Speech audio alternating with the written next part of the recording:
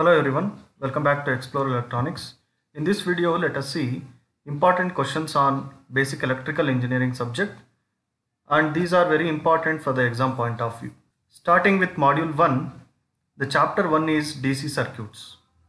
Here you can easily expect the theory questions like Ohm's law, Kirchhoff laws. Out of these two, one question will be there from the theory part.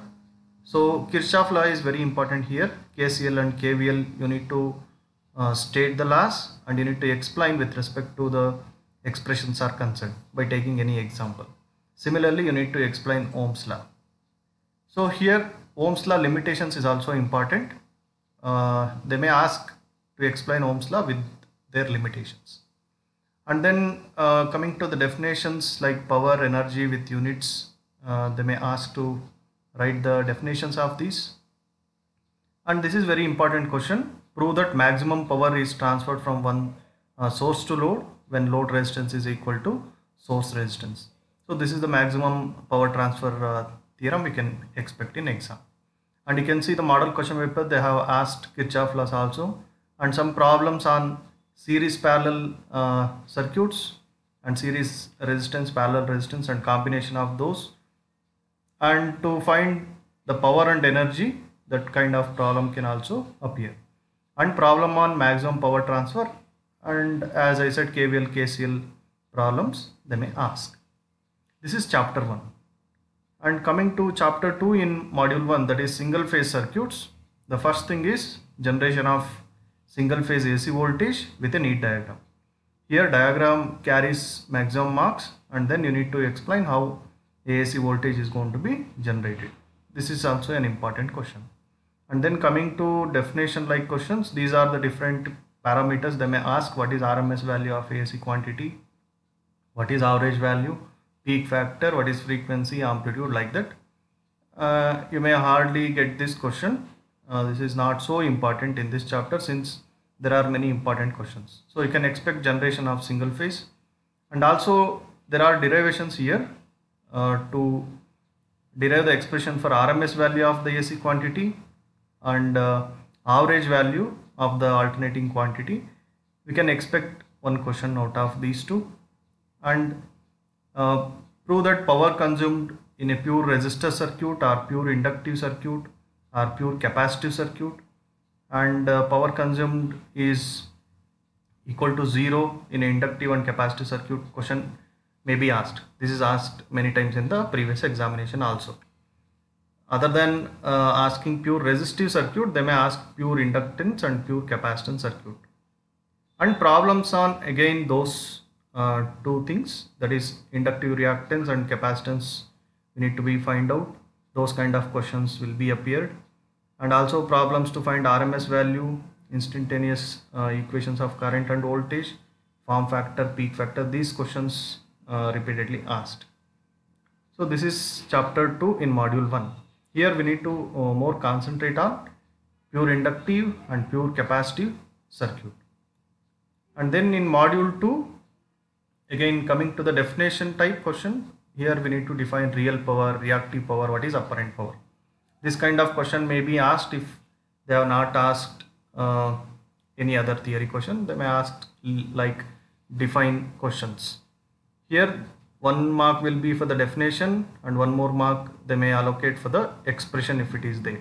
You need to write the explanation as well as expression. And then coming to the second question with a neat diagram and phasor diagram, impedance triangle, explain analysis of series RL circuit or series RC circuit or RLC circuit. So this is very important question. This question may appear. Here they may not give like with neat diagram explain or phasor diagram to be written, impedance triangle to be written.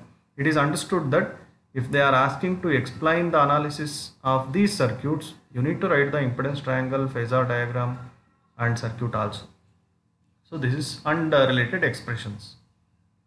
And then explain generation of 3-phase power with neat diagram. This question can also be asked. And advantages of 3-phase system over single phase. This is also asked many times in the previous exams. And in a 3-phase star connected system and also in a delta connected system, we need to deduce or derive the relationship between the phase and line voltages and currents.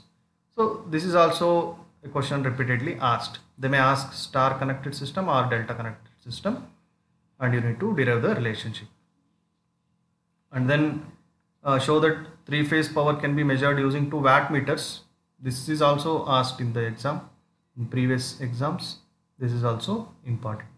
And one more question here we can say is define power factor with its significance. So here you need to concentrate on first thing is RC circuit, RL circuit and RLC circuit, and then generation of three-phase, and then coming to the three-phase and three-phase star connection and delta connection, the relationship. This is theory part of questions. Coming to problems, obviously problems on RL RC circuits. So if you read RL RC and RLC circuits, you can solve the problem also, and you can write the explanation with expressions also. So that is how you need to study these topics, and also 2 wattmeters method problem can be expected. Then coming to module 3, DC generator operation and construction details of the DC generator. These first two questions can be combinedly asked for more marks. Otherwise they will ask to explain the operation of the DC generator with diagram, and also to explain constructional details of generator with neat diagram. And derive the expression for EMF equation of a generator is also important here in module 3. And then write a note on back EMF and its significance. This question may be asked. And there are other questions also like DC shunt motor or DC series motor. This question is asked repeatedly again. And then coming to the transformer, with a neat diagram explain principal operation of a transformer and transformer types, that is core and shell type transformer. And one question will be there on transformer, one question will be there on this type of motors or principle of operation, like that. And then different losses in transformer can be asked, and condition for maximum efficiency along with the load. So these are the theory questions you may get in module 3.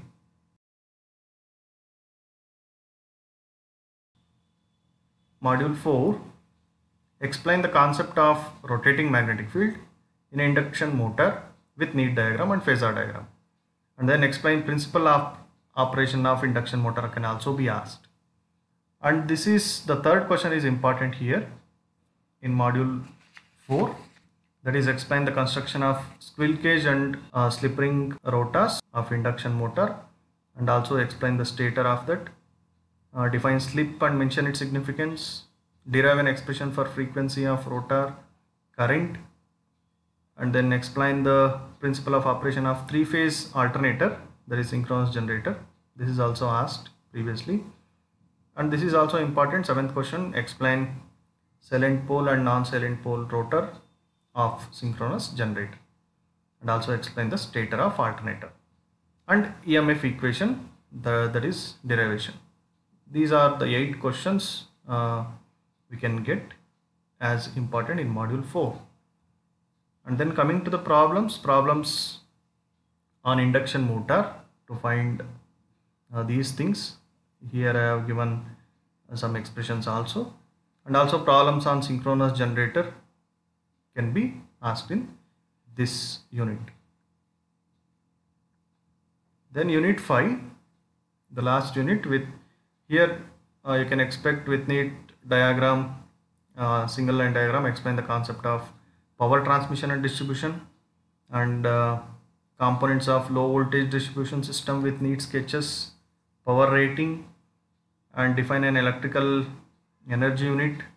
And here you may get question like explain 2-3 concepts for 5 marks, like explain, write a note on MCB, what is fuse, like this, and what is electric shock, how to mention the precautions against electric shock to avoid, and what is the necessity of earthing. One question may be expected from this earthing part. There are 2 types of earthing, they may ask one question at least. And then problem to calculate the electricity bill. So these are 10 important questions here in module 5. So these are some of the questions which are listed out here. Some questions may come out of this also, but these are very important in basic electrical engineering.